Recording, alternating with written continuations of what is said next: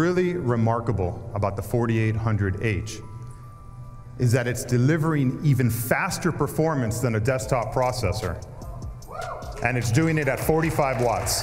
About a half a year ago, AMD launched the Zen 2 architecture, which quickly became a huge success in desktop, not only because the number of cores and threads, but also the power efficiency and huge IPC uplift over the 1st gen and 2nd gen Ryzen. Now at CES 2020, AMD unveils its first processor model with Zen 2 architecture for laptops. The two flagships are called the Ryzen 4600H and the 4800H, where they promise to give Intel some serious competition in the mobile field. Now in this video we're going to look at everything you need to know about these processors, and if you are a gamer you need to know about this. Hey, what is up guys, my name is Robin, welcome to RB Hardware. I hope you're doing fine. Let's talk about AMD Ryzen 4000 for mobile. The new processors are known as codename Reno R and will be the successor for today's Picasso CPUs. Now, in terms of design, AMD made some significant updates, and unlike desktop where you would find an IO die and chiplets, the 4th gen Ryzen for mobile is designed very differently, with only one single chip this time, or die if you like, where everything is integrated into this chip. On the graphics side, the Vega architecture will return, which is a bit unfortunate, so no Navi this time. Anyway, the number of compute units take a step back from 11 units in total to now 8 units in total, giving us a total of 512 Steam processors. And initially I thought, what the hell is AMD doing? But according to AMD, this unit should deliver 59% better performance than older Picasso, which is attributed in both optimizations in the Vega architecture and the TSMC 7nm technology, which allows for higher clock frequencies than what's been possible in the past. Because of the new design and the fact that AMD went away from the chiplet design, this new design does not require the same need for massive L3 cache to compensate the latencies against the IO die, again in comparison to the chiplet design.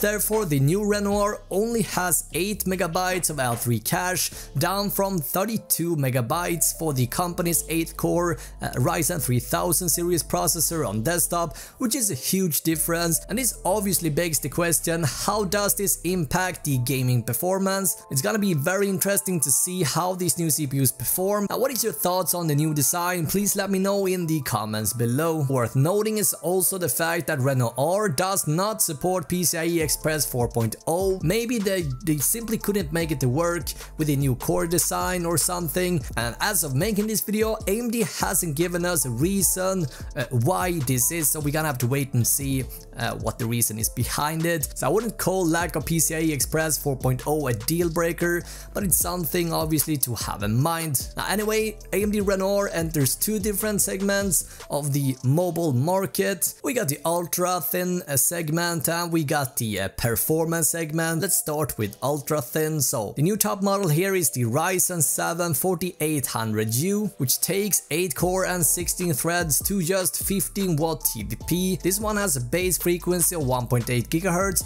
and a maximum turbo of 4.2. This is very impressive considering 15 watt TDP. On the graphics side, the model gets an 8 compute unit of 512 Steam processors operating at 1750 MHz. In addition to that, AMD has another 4 U-series processor models in the making, with the entry model starting at 4 cores. All have a TDP value of 15 watts, which can be configured either up to 25 watts or down to 12 watts by OEM manufacturers, and this gives flexibility to prioritize either a higher performing machine or a more slim variant where cooling won't be as as necessary. But yeah, what's more exciting is the H series, which climbs up to a significantly higher 45 watt TDP, and AMD said that the purpose of the H series is mainly portable gaming computers, but also other computers where high performance on the go is a priority. The top top model here is the Ryzen 4800H. This one's got an 8-core processor with 16 threads, with a max turbo frequency of 4.2 GHz and a base clock of 2.9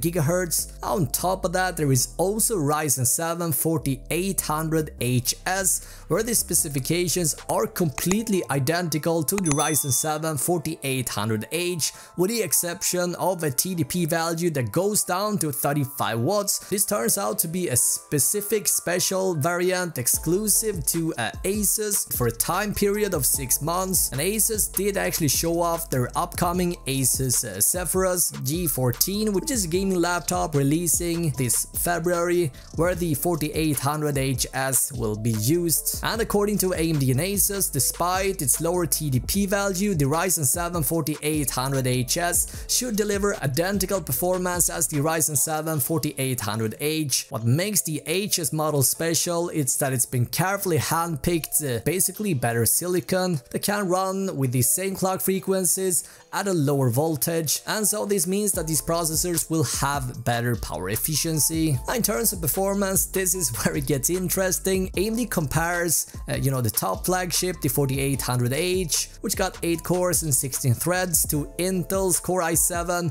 5750H, which has 6 cores and 12 threads. Now, the reason why AMD compares a 6-core versus an 8-core, reason for this is that they are priced, the same, but despite that, they also say that the 8-core 16-thread model outperform Intel's 8-core i9 9880H in most scenarios, which is obviously very impressive. The 8 series processor also comes with a brand new feature called a SMARTSHIFT, which is an algorithm that dynamically prioritizes either the processor or the graphics card in the computer's total power budget to provide maximum performance.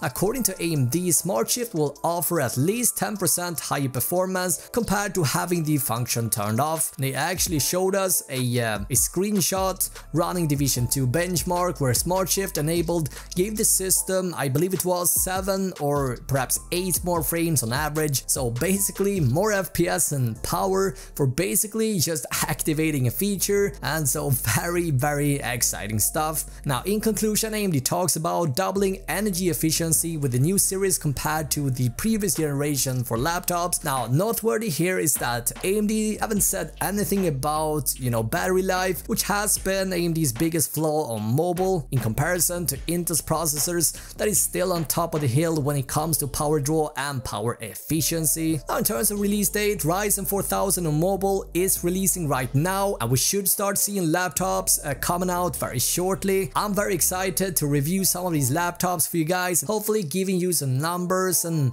answer the question whether the 4th gen Ryzen is worth it or not. Unfortunately, AMD did not talk anything about the desktop this time, and I guess we're gonna have to wait a bit longer for that. Rumors have it that AMD is planning on releasing the 4th gen Ryzen for desktop around August or September, and I gotta say I am also a bit disappointed in AMD. Still not a single word on Big Navi or the RX 5900, and the time is unfortunately ticking. I believe that we need the 5900 XT right now. We cannot wait any longer. Anyway, I'd love to hear your thoughts, guys. Watch either of these 2 videos for more content, and I will see you over there. Thank you so much for watching this video.